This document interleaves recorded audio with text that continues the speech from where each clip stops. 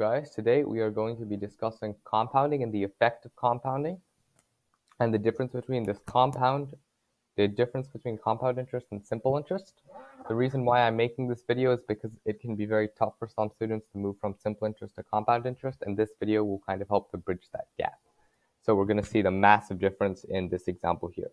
Sam's mom gives him $1, which he doubles at the end of the day every day. How much money will Sam have after a year, at the end of the year? Okay, so let's make a table here.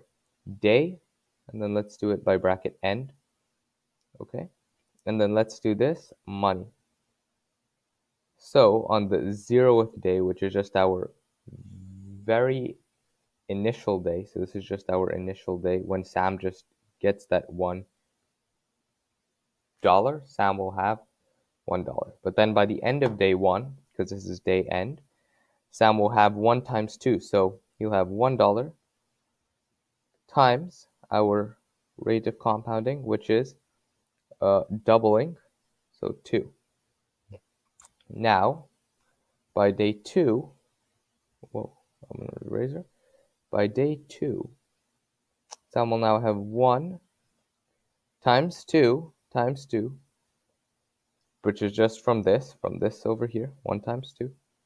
But now he's going to be doubling that again, so 1 times 2 times 2, which is also just equal to 1 times 2 times 2.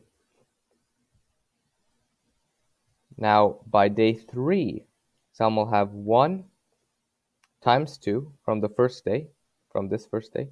Then he'll have 1 times 2 times 2 from the second day, because he's, doubled his money on the second day. Then he's going to be doubling that amount again. So 1 times 2 times 2 times 2. He's doubling it one more time. And then you can kind of see a pattern over here. So this can also be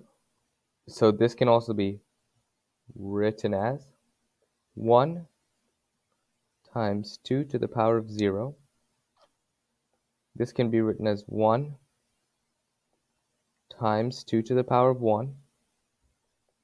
This can be written as 1 times, oh sorry, that black dot is just really triggering me, 1 times 2 squared.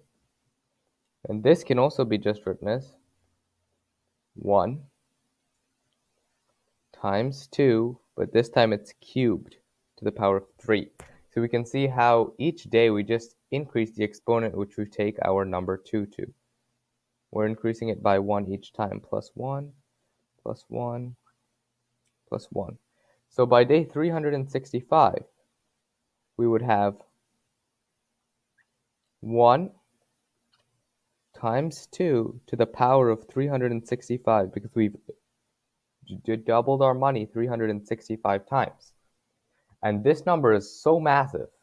This number is equal to 7.515336 times 10 to the power of 109.